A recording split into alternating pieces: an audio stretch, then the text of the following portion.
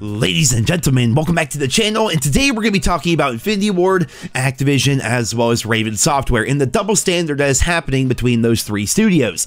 You guys know I've been giving Infinity Ward a lot of shit since the beta, mostly because they're not responding to fan feedback.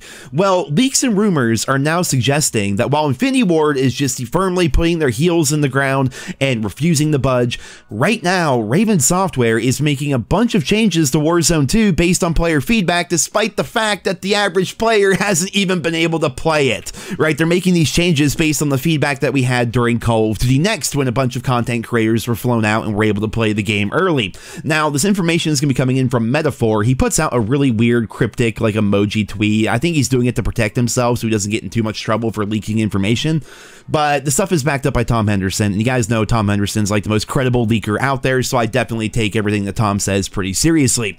And the information is this: AI is only going to be in strongholds now. They're not just going to be randomly placed throughout the map. We saw AI, of course, a lot during the invasion game mode in Modern Warfare 2's beta, and AI was supposed to be part of Warzone 2, but they're going back on that idea now, and now strongholds are just going to be there.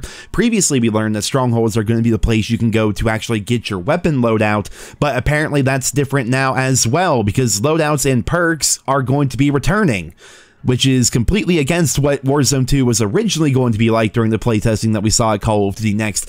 And in my personal opinion, feel free to disagree, I know a lot of you will, but I don't like the idea of loadouts in COD. I understand that Warzone's loadouts is kind of like what separates it from other BR games, but I just prefer more traditional, like, find your guns, find your attachments, find your perks, find your armor, find everything on the map.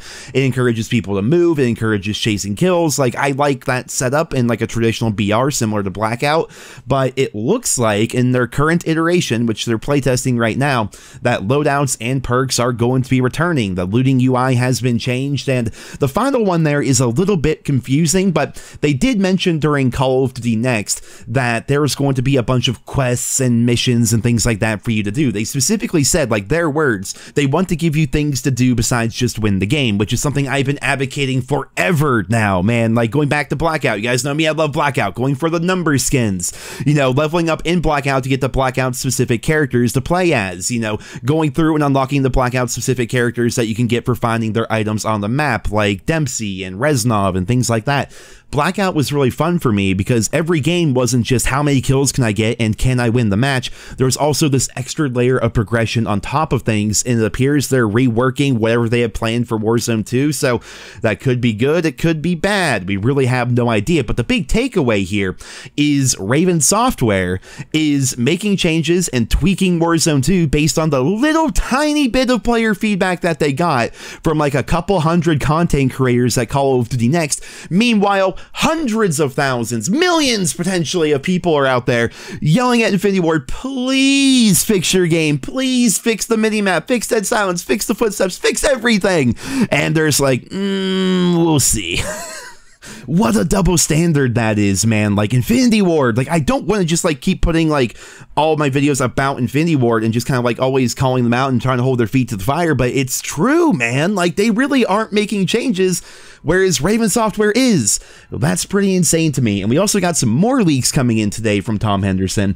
Now, I'm not sure what all I'm allowed to even show in the video, so I'll put a link to Tom Henderson's article down there in the description to his Inside Gaming website. We have some data mined strings for the DMZ game mode. You guys know DMZ is going to be sort of similar to Escape from Tarkov, but it's going to be a Warzone game mode. It's going to come out the same day Warzone does during Season 1 of Modern Warfare 2 on November 16th, and these missions are going to be like extract X amount of enemy grunt weapons, capture X amount of SAM sites, extract a hailstorm, whatever that is, kill a boss and extract their weapon case. Like, these are a bunch of these different missions that are going to be part of this new DMZ mode, and I'll put a link down there in the description so you guys can go ahead and just read those for yourselves. I'm definitely interested in the game mode because it's PvP You know what I mean? So there's going to be a bunch of AI, really difficult bosses and things like that, but there's also going to be enemy players out there that you can maybe work with or work against. Like, it's going to be interesting. There's a reason why Escape from Tarkov has blown up so much in recent years,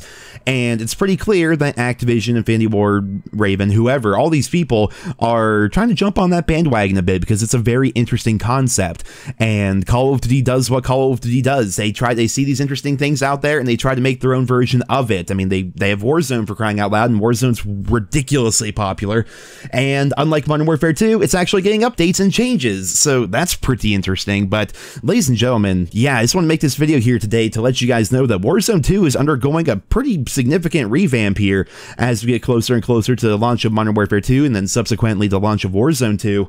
And Infinity Ward, you said in your blog post you're going to be giving us more information soon.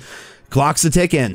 Clock is definitely a ticking. I cannot wait to learn more, and hopefully they are really going to make some changes for the game going forward. But ladies and gentlemen, that is all for this video here today. I hope you enjoyed it. Leave your thoughts and feedback down there in the comments. Be sure to subscribe if you're new around here, and I hope you guys all have a wonderful day.